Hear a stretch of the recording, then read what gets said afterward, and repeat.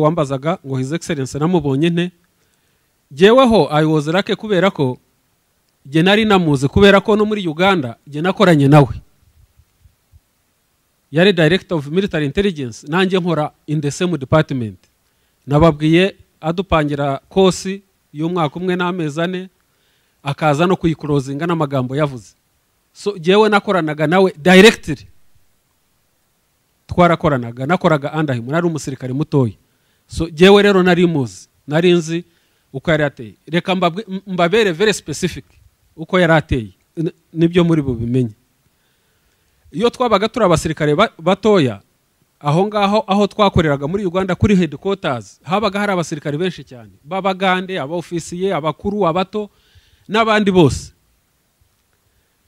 iyo hari nabandi ndetse baba majoro nkawe hari nabandi baba koroneri hari nabandi bamagradiyandi babagande iyo atabaga hari tukinjira muri gate ya headquarters twahitaga tubimenya ko adahari ukarega gatuza ugakora ibyo wishakiye washaka ukajya mu kazi ugaponyoka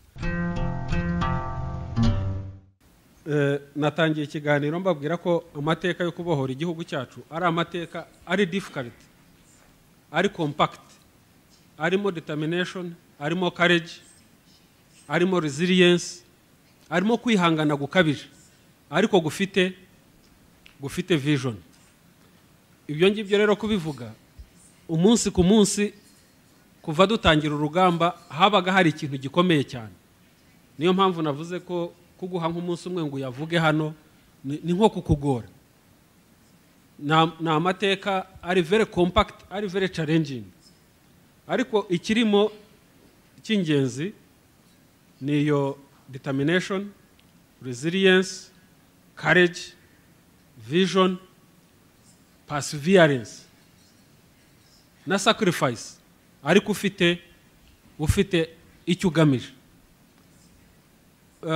mu by'ukuri uko twatangiye tubivuga muri challenges twagize gutakaza abayobozi iyo ni leadership ariko buriya hari aho tutajya dukora cyane kandi hakomeye cyane twatakaje muri ibyo bibazo byose twatakaje urubyiruko nkamwe kandi urubyiruko wabonaga rufite qualities rufite determination rufite iki kandi babibona ko barimo kwisacrificing ariko barabikomeza ikindi kintu cyarimo naje kwinsistingaho cyane mvuga igihe umuyobozi wacu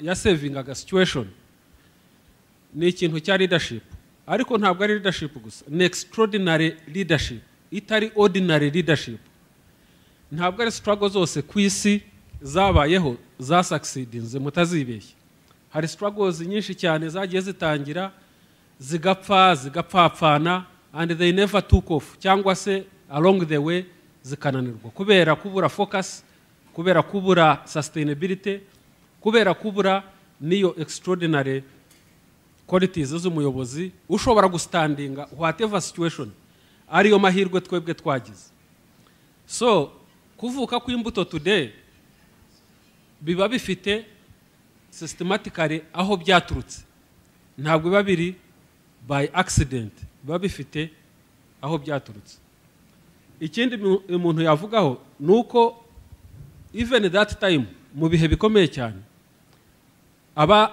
abayobozi bacu babonaga bafite vision y'aho u Rwanda ruzagana rukubiyemo namwe imbuto aho muzakomereza uru rugamba ntabwo barubonaga nko kuvuga ngo dufashe ubutegetsi duhagaritse genocide ngo bihagarikiye aho ngaho urugamba ruri broader ni intambara nini cyane nkuko twa describinze ireba imibereho ikatinga cross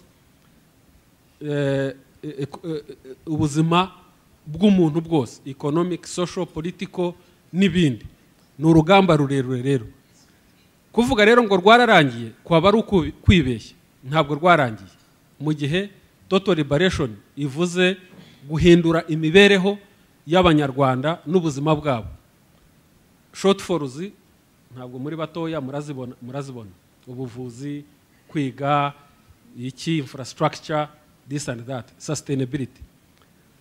So iyo sacrifice rero y'urubyiruko nkamwe benshi cyane twatakaje, kuko jewe nzi neza ko abasirikare duhagarika genocide twari 19,000 soldiers, ariko I'm very sure ko by the time we moved in to stop genocide we had lost an equal or more number than that one. Yaban people who are very courageous, the youth who had bari bafite ubuzima, ariko icyonzi na benshi bamugaye cyane. Icyonzi nta na rimwe ari casualties babaga barashwe, je nabonaga ku rugamba, nta muntu numwe nigeze mbona arira regretting ko yaguye ku rugamba, regretting. In most cases nuwajyaga gupfa mu mwuka we wa nyuma yaravugaga ati mfiriye ukuri, ati ndapfuye atariko mutazampemukira, muzakomeze uru rugamba rurangire. Ku bwacu rero the struggle continues. Our time is almost running out. Generation yacu isigaje igihe kitari kirekire cyane. We can never be immortal. Turi human beings, we have a lifetime. Ariko sustainability y'ibyo abantu basacrificingiye ni mwebwe mugomba kugira gute? You have to carry on the banner. Kugira ngo mukaringa on the banner nuko mwasobanukirwa neza aho twavuye naho turi naho turimo kugana. Ikindi cyanyuma ntimugatekinge for granted ibikorwa nk'ibi ngibi ubuyobozi buba bibakorera. Ntabwo ari henshi cyane ku isi ushobora kubona ba first lady, abayobozi b'ibihugu, heads of states bashishikarizwa kubona abana nkamwe ngo babahe bagire niyo concern, bumve bafite niyo responsibility yo kubashyira hamwe no kubaha icyerekezo cy'ejo heza hazaza. Nta handi nzi, niba hana hari haba ari hakiya cyane. So ibintu nk'ibyo nabyo ntitukabifate for granted, ntitukabitaking for granted.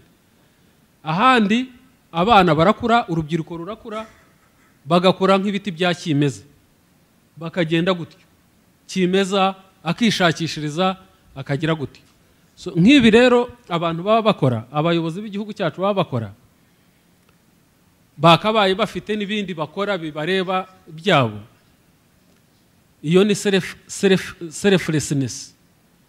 Iyo selflessness nta kindi bigamije kuba ibyo muzakora batakiriho ntabwo aribo bizabenefitinga u Rwanda, bizabenefitinga mwebwe, bizabenefitinga na future generations.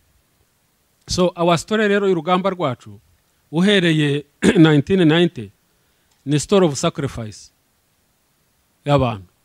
Ibyo twakomeje kurwanya intambara ya insurgency hano in a record time bitarigera biba ku isi. Ni twebwe twenyine ku isi twashoboye guhagarika intambara ya insurgency iri supported n'abaturage in the shortest possible time, because we employed the correct strategies zo kuyihagarika, zo kwiyegereza abaturage.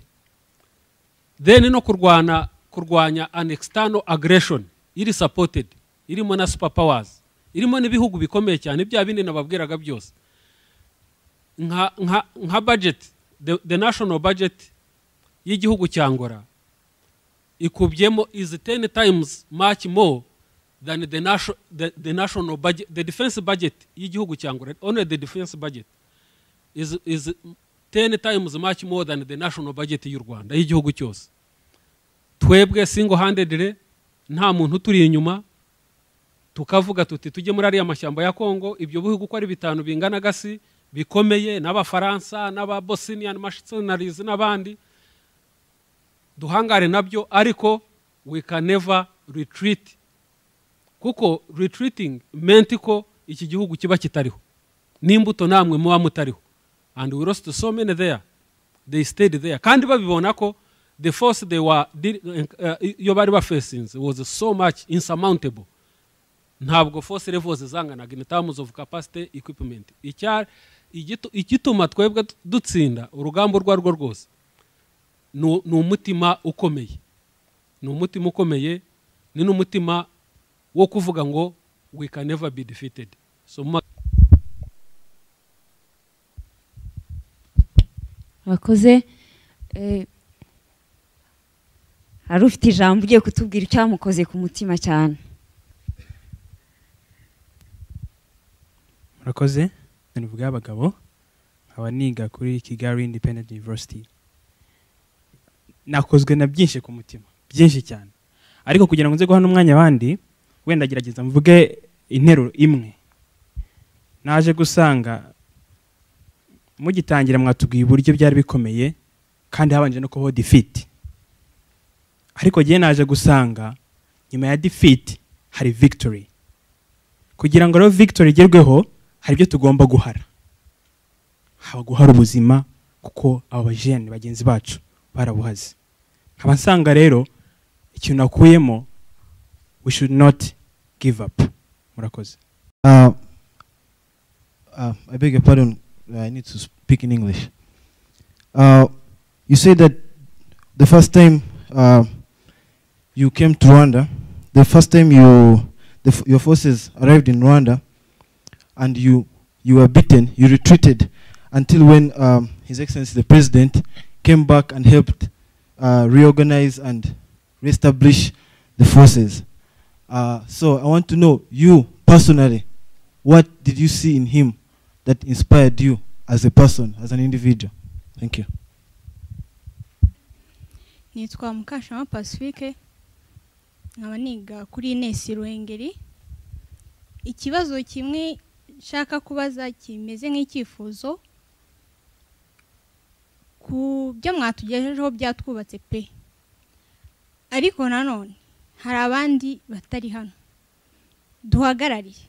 Hari urundi rubyiruko ruri hanze rumeze nk'urujugonyanze, twifuza ko twageraho namwe mwageraho mu buryo bwiza. Ni iki muduteganyiriza mwadufasha kitwongera ubushobozi dufatanyije namwe, tukareba uburyo twese hamwe nk'urubyiruko natwe twagira umutima ukunda igihugu no kukitangira.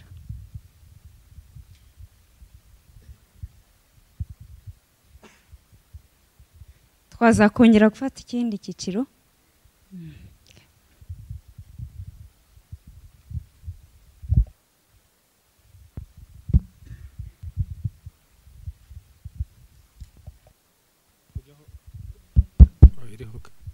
Barakoze babajije ibibazo, niba byose mbyibuka urebye n'ibibazo by'amatsiko ibyinshi, kandi burya ni byiza kubaza ibibazo kugira ngo umuntu asobanukirwe. Ikibazo cy'uriya musore uri inyuma n'ikibazo cya Karugarama birenda gusa n'ikibazo deni cyo uriya musore wundi wavuze ngo ashaka kumenya ubuzima twabayemo mu ntambara. Icyo cyo kiraremereye cyane kuko kuvuga ubuzima twabayemo umunsi ku munsi bw'urugamba guhera 90 ukarinda ugera uyu munsi, sinzi ko umuntu yava hano. Byadusaba iminsi ingana niyo twamaze muri urwo rugamba twicaye hano, kuko buri munsi wabaga ufite ibyawo kandi birebire cyane ku buryo umuntu kwicara ngo abivuge biragoye cyane. Ndibaza ko rimwe nyiri kuyobora uru rugamba azafata time wenda akandika, ntabwo mvuga igitabo, jewe mugiriye inama yakwandika ibitabo, series y'ibitabo, kuko niyanditse na kimwe ntabwo byashoboka kuvuga byose ibyo twanyuzemo. Ni ibintu birebire cyane, amanywa nijoro, ni ibintu birebire cyane. Ariko ku kibazo cya Karugarama n'icyo uriya musore avuze ati ko mwateye urugamba mufite intego mwarateguwe noneho mukaza gukora amakosa yabaviriyemo gutakaza abayobozi cyangwa se abayobozi bagakora amakosa yabaviriyemo gutakaza ubuzima no gutakaza ubuzima bw'urundi rubyiruko bagombaga guha icyerekezo no gufasha kuko responsibility yo kuyobora iraremereye cyane cyane ku rugamba aho biremerera uba ufite na responsibility yo kuyobora abantu ku rugamba ariko no kurengera ari ubuzima bwawe ari n'ubuzima bw'abandi iyo ukoze ikosa ritoya cyane muri ubwo buyobozi muri iyo muyoberere utakaza ubuzima bw'abantu ugatakaza n'urugamba rwose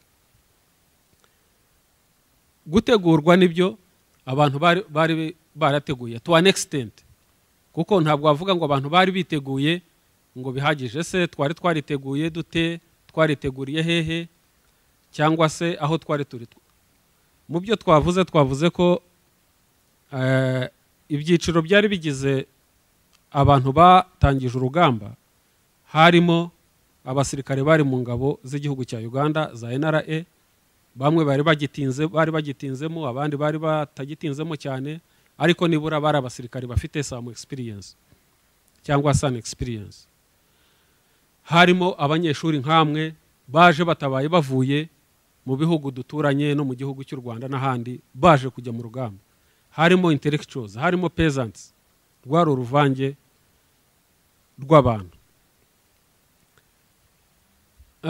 ibyuko abantu muri system yari yo yose umuntu ya succeedinga ibyo ngibyo bisubira kuri the individual person cyangwa se the individual level ubu ngubu mwese muri hano muri mu mbuto muraza mukigishwa ibiganiro byiza by'abajeni bangana namwe natwe twigiraho nk'aba babigishije aba bajeni babigishije abakobwa babiri babigishije natwe ubwacu twigaga ariko sinibaza ko twese uko tuvuye hano uko turi buve hano muri iyi semina y'imbuto twese ko turi buhave dufite the same level of understanding. I don't believe so. Burya abantu ni abantu in fact tubaye so hypothetical tukavuga ngo izi mbuto ziri hano zari muri iyi sare uyu munsi ngo zose zigiye kuba so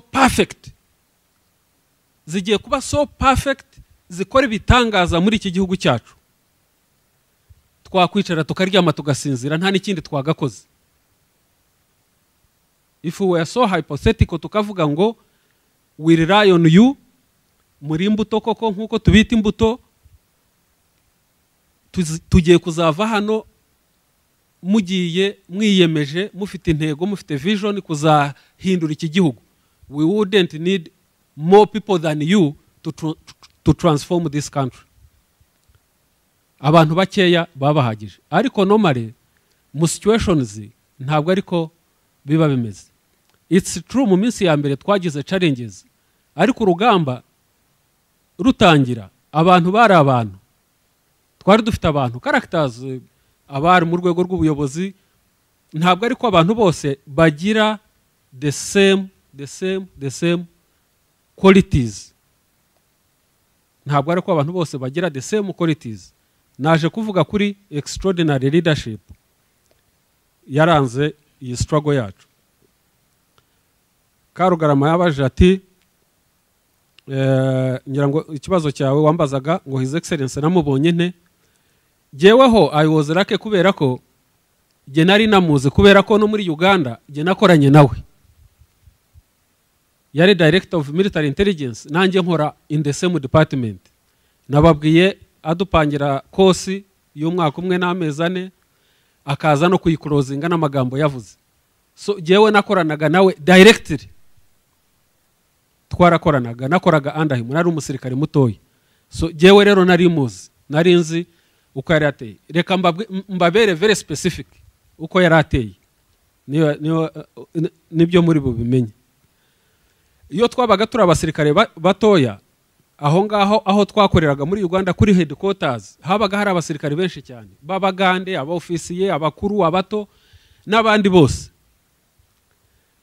Iyo hari n'abandi ndetse baba majoro nkawe, hari n'abandi baba koroneri, hari n'abandi b'amagradiyandi babagande. Iyo atabaga hari tukinjira muri gate ya headquarters twahitaga tubimenya ko adahari, ukarega gatuza ugakora ibyo wishakiye, washaka ukajya mu kazi ugaponyoka, nubwo wahitaga ubyumva ko adahari. You would feel his absence, ko adahari uwo munsi we ko ataje. Iyo yabaga hari, niyo utabonaga imodoka yiparitse hanze ari mu office, ukinjira mu gate uvuye ku kazi bagutumye, warebaga around ukavuga uti utarahari, warabimenyaga ko ahari. Icyo gihe wabibwirwaga n'iki? Wabibwirwaga n'uburyo buri muntu wese ari orderly buri muntu wese akora akazi ke, buri muntu wese ari mu mwanya umukwiriye. You would feel his presence. Intambara itangira nababwiye ko harimo iyi ni amateka, no kudistotinga amateka ni injustice, ni ukuyakorera injustice. Intambara itangira nibyo icyifuzo cyari cyiza, twari dufite abayobozi b'abarwanyi biki bazi kurwana, bazi kugira gute, bafite level zitandukanye. Ariko ntabwo ari buri muntu wese at a particular time aba afite that extraordinary quality yo gukonfrontinga a situation iri very challenging nk'iyo twaje guhura nayo. Ari nabyo navugaga ko bimwe muri ibyo byadukostinze, it cost us gutakaza urugamba no gutakaza abantu benshi cyane, kandi bari willing, kandi bari kuzavamo, whose lives would have lived longer bakarangiza wenda n'urugamba. Ariko iyo uri umuyobozi uba ufite responsibility. Nababwiye ko twinjira Kagitumba twinjiranye a lot of excitement. Harabageze Kagitumba batangira kunywa, abanywaga amayoga immediately. Abantu batangira kunywa bakavuga ngo mu gitondo bagashyira akaguru ku kandi ngo mu gitondo icyayenda turakinywera i Kigali. Ntabwo ari ugupfa kubivuga gusa, batazi icyari kibategereje, batazi icyari kibategereje imbere, kubera ko twinjiye Kagitumba. Kwinjira Kagitumba was not enough, urugamba rwari rukomeye.